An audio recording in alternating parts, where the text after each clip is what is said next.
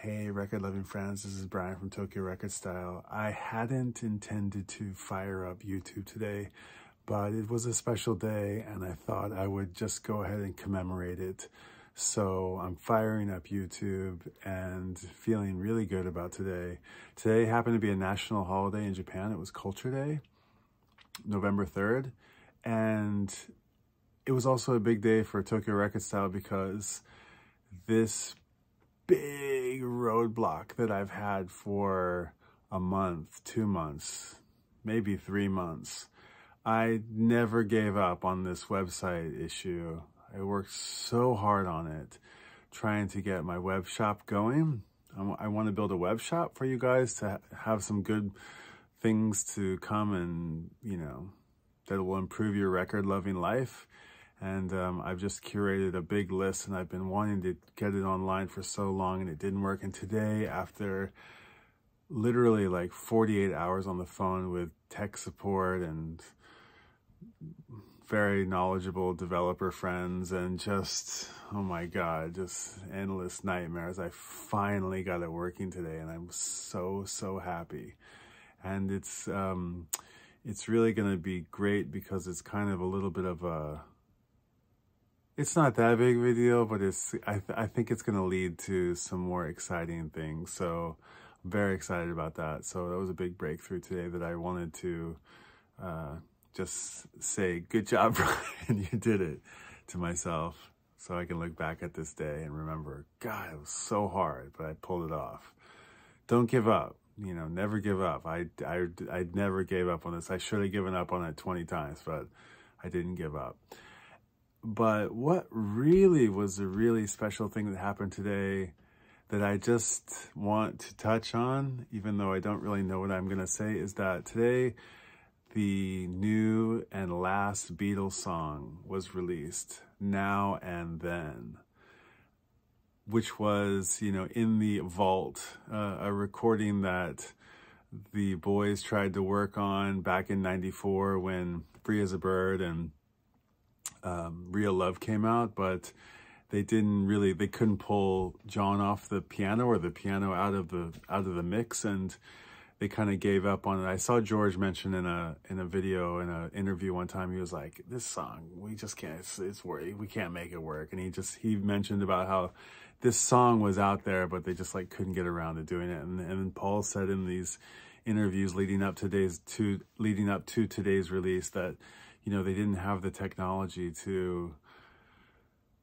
work on it like they do now with this whole, separation, that this Peter Jackson technology that they've used to isolate, using artificial intelligence to isolate particular sounds from tracks. And they were able to pull John Lennon's voice out of this piano song called Now and Then, and it gave them the ability to create a new song. And God, it was really anticipating it. Everybody was, the whole world was, all my friends were. And I got a call this morning, what do you think of the new song? And I listened to it a dozen times today and I still haven't really taken it all in, but just 2 hours ago I just caught that there was a new video released, a new official music video for the song. It's so intense, it's so moving, and it just shows the four of them playing together. It's really emotional, really very cool. But the thing that I wanted to kind of think about was that it's kind of a melancholy song, Now and Then, and I haven't even read the lyrics once, but it's got a few pre-choruses and choruses, and it goes from minor to major just like you would expect a Beatles song to do.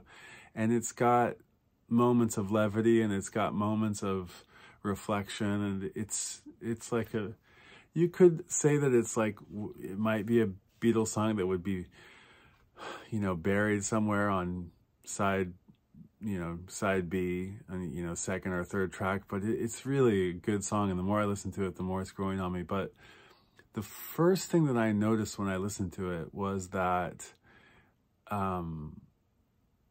it sounded great. It sounded like a Beatles song, and it sounded like it had Paul's, you know, signature on it as far as like the sonic soundscape of it. It had a very slick, well produced, well separated, big sound with strings and, you know, everything, clarity and brilliance. And it sounded very,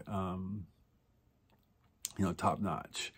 And then the second thing that I noticed is that Paul's not really in the, I don't know, you hear John coming through real strong on the piano. You hear his voice coming through. You hear the drums on top of the mix, and, you know, you hear just the presence of them. And then I kind of felt like I was, like, Paul's just presence among the other members of the band was reserved. Even though I think he probably re-recorded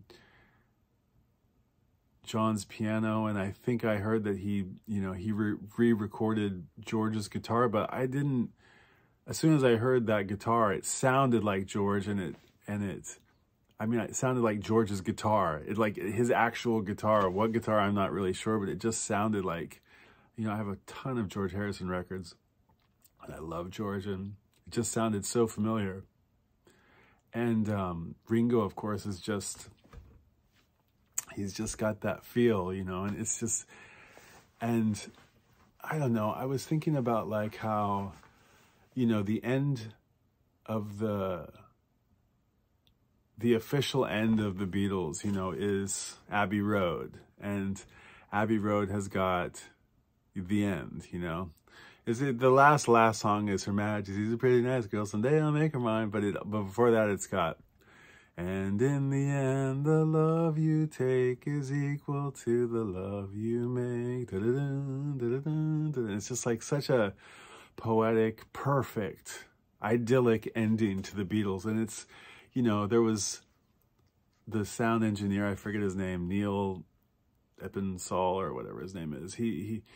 My friend was mentioning that, like, there was no hint, apparently, when they were making Abbey Road, that there was, you know, they were going to split up. But you just got to think that they knew it in their hearts. Like, they just saw it, all of them. Maybe they never said it, but they knew that it was going to happen. And it was just time. And, you know, after Let It Be, and maybe, you know, I don't know, maybe it was just sort of this ominous, you know, fate sort of song to write, the end. And it's kind of a perfect ending to the Beatles, you know, back in 1970 or whatever, whenever it came out. But, you know, the Beatles didn't really have a perfect ending. I mean, and, you know, I was born in 76, John Lennon shot in 1980. And I mean, I was thinking, you know, I mean, how insane must it have been to live in the time of the Beatles? But even for somebody who wasn't even, you know, barely born, you know, when John Lennon was gone, I mean, I still feel like I'm living in the age of the Beatles. And, I mean, I know them like I know any other band that's, you know, from my time or whatever. So I really do feel like, you know, I don't know, it doesn't really feel like the Beatles were in the age of the 60s. It kind of feels like, you know, it's spanned the entire, you know, 60 years since they've been playing together. But another thought that I had was that, you know, the Beatles have such this sad ending, and Free as a Bird and Real Love were like so epic, such epic songs. And they were like quintessential Beatles songs. They sounded so great, and they, you know, they were uplifting, and I mean, they're both just equally awesome. They're just so great. I love both those songs a lot. And they're, you know, they're so different, and they're similar too. But in a way, they're almost like too perfect of an ending to this kind of unperfect ending that the Beatles had. And I was thinking about like how Now and Then is a bit more of like an honest it feels a little bit more like an honest last song of the Beatles, more than, you know, Free as a Bird or Real Love. And, you know, maybe the end is like the song, the end from Abbey Road is the end of that chapter of the Beatles. And, you know, the Free as a Bird and Real Love is the end of the, you know, the George chapter. I don't know.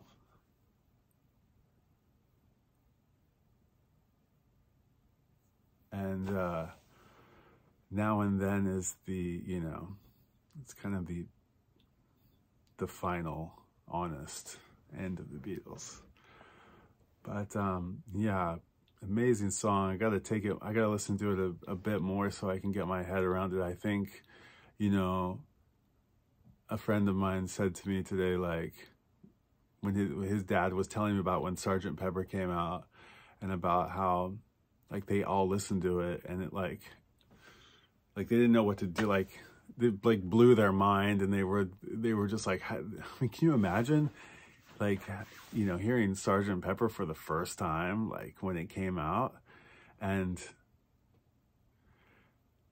like, what do you do the day after you hear Sgt. Pepper? I just, like, it must have, and maybe they didn't know that it would be, like, considered one of the, you know, all-time masterpieces of, you know, all time. But I think Now and Then we'll come back to it in some time, and it'll have a different meaning, and, you know, maybe we'll, you know, maybe it is the perfect ending. I'm not sure, but I just wanted to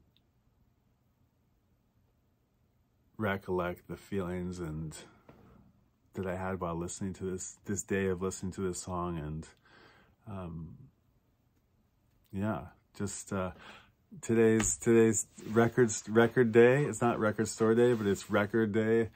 So I went out and I got my music on, got some photographs some people, and listened to music, and had my Tokyo Record Style website thing work out, and it was just like a big music day. So I just wanted to stop and acknowledge it. So thanks for being here, and you know, please do all the things that I always ask you to do. Go check out Tokyo Record Style, tokyo.record.style. Go check it out, and sign up for the newsletter down at the bottom of the page, because I'm getting ready to announce a whole bunch of cool things. And I didn't order my copy of Now and Then yet, but I'm still debating which I should get, the 10-inch copy or the 7-inch or the color one or the 12-inch, or what'd you get? Did you get one?